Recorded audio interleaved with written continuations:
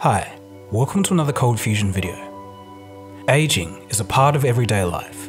It's guaranteed to happen to everyone. Eventually, we all get old, develop diseases, slow down, and eventually die of old age. We all understand it.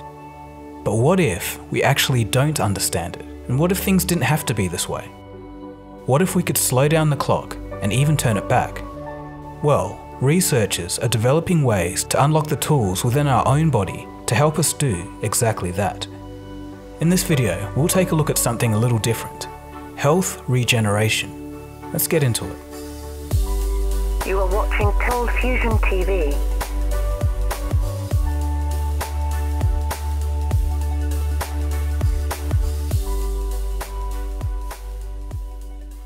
These are two mice. One looks young and healthy, the other decrepit and old. But these mice were actually born on the same day. In fact, they're twins. Dr. Sinclair at Harvard Medical School led a team of researchers in this experiment. The goal was altering the epigenome in the DNA in one of these mice. So what is an epigenome? In short, it's responsible for coiling up and turning on and off parts of a DNA string as required. Depending on the parts of the DNA that is turned on and off means the difference between creating a skin cell versus a nerve cell. Our DNA is effectively the code which tells our cells what to be. As we age, researchers believe that our DNA epigenomes unravel, and other parts that weren't meant to be coiled become so. Effectively, our bodies begin to create the wrong cells in the wrong places. This deterioration of epigenetic information is what Dr. Sinclair's team accelerated in one of the mice. Therefore, one mouse literally aged faster than its twin. Aging is in fact something that our DNA tracks very accurately and quantitatively. This is how it's done. DNA is made up of 4 different components called nucleobases. They are A, C, T, and G, and they're paired together to make the famous double helix structure. Over the course of our lifetime, methyl groups, which are just a carbon with 3 hydrogens, begin to attach to the C components of our DNA. By measuring your DNA through a blood sample or a mouth swab, scientists, with the help of AI, can tell exactly how old you are based on how many methyl groups you have. This is called the Horvath clock. It's extremely accurate and can even predict when you'll die. This is a recent discovery, and it's not just an accurate measure of biological age. Researchers believe that the clock itself is part of the aging mechanism.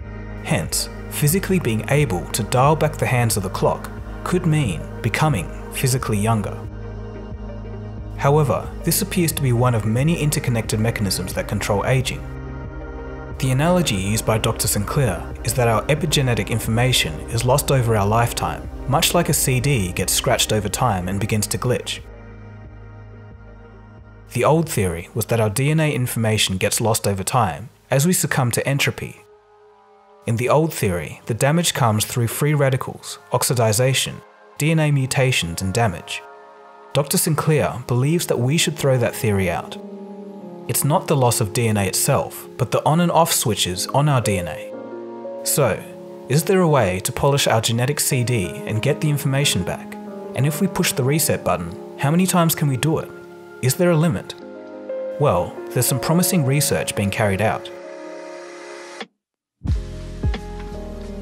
The doctor and his team were much more interested in reversing the processes of aging rather than inducing it. What would come after the initial mouse experiment could prove to be a revolutionary step. Again, these are 2 mice on a treadmill. Both are 20 months old, the equivalent of approximately 70 human years. But one has been treated with the chemical compound known as NMN. If you guessed the mouse on the right, you'd be correct. Treated mice ran on average 430 meters compared to the untreated control group, which ran 240 meters. As the experiments progressed, some peculiar things began to happen. The mice that we treated with NMN, they just ran and ran and ran. They actually broke the little treadmill in my lab because they ran so far. And I get a text from the researcher, hey, the machine broke.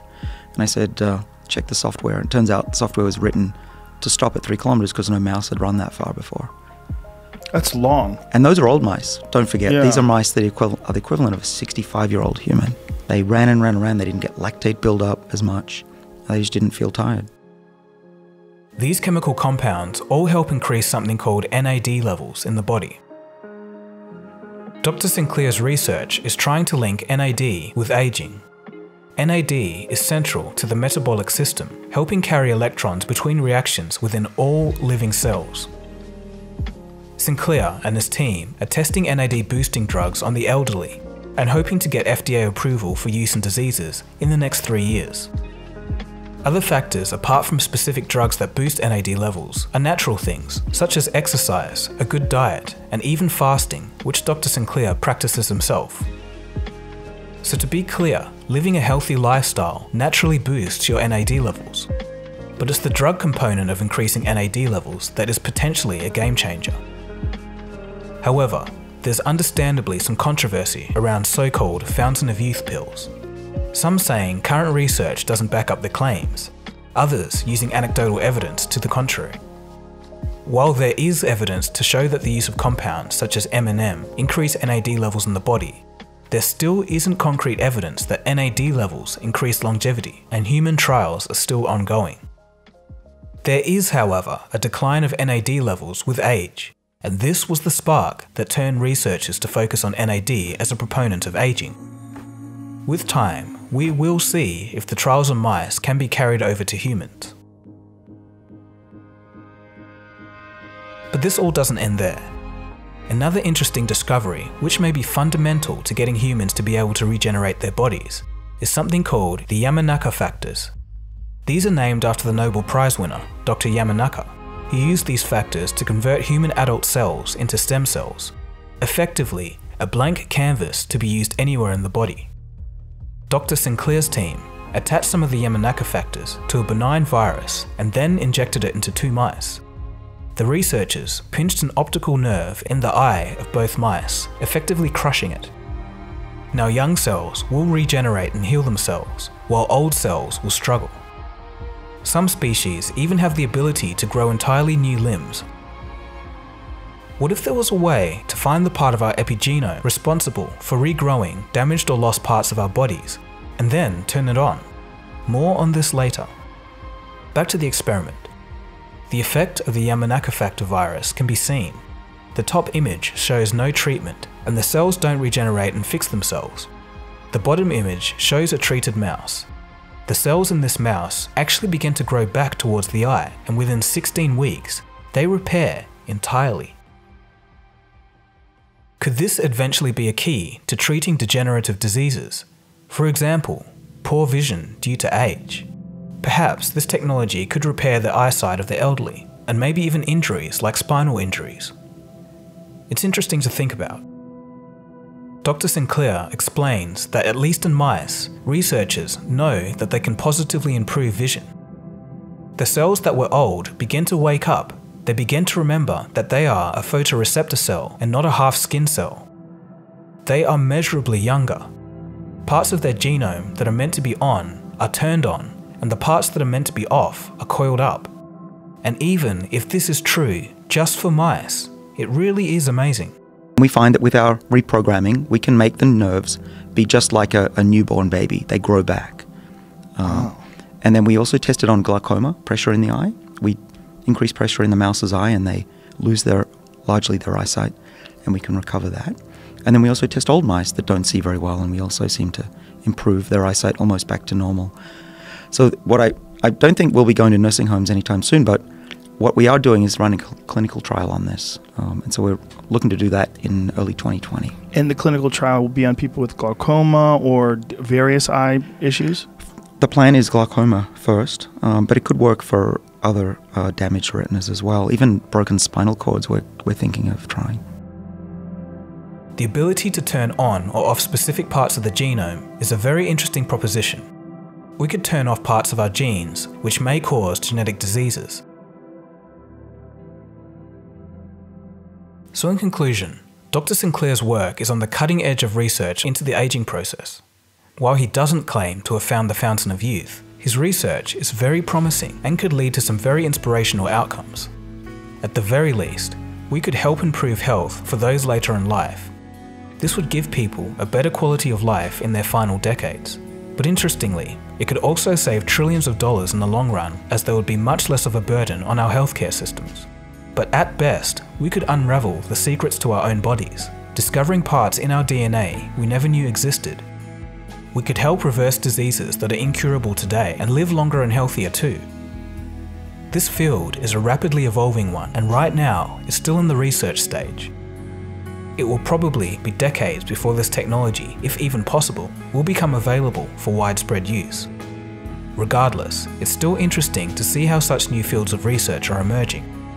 Of course, there should be some caution in how we proceed when it comes to modifying genetics. But for increasing NAD levels at least, there doesn't seem to be much of a downside, and that's probably because NAD is a natural chemical that comes from a healthy diet and exercise. If we do in fact get there, this could turn out to be one of the most pivotal things the human race has ever done. I'll be watching this space. With every action, we assume there's some negative consequence or potentially negative consequence, right? We always assume that, but it's not always right. So with the molecules that we've been testing for years now, like NMN, we haven't seen any downside, just longer endurance and protection. So there isn't always a downside to these things. In fact, if you just think NMN is replacing a molecule that we lose over time as we get older, it's just becoming, it's a fairly natural process. No downside exercising and dieting either. I hope you enjoyed that video, or at least found it interesting. If you're interested in science, technology, business or history, feel free to subscribe to this channel. I'm sure you'll find some interesting stuff on here. Alright, so my name is Dagogo and you've been watching ColdFusion. I'll see you again soon for the next episode. Cheers guys, have a good one.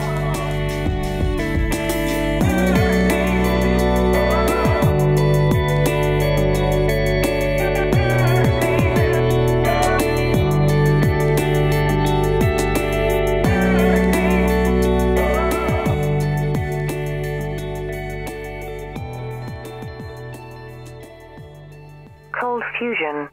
It's new thinking.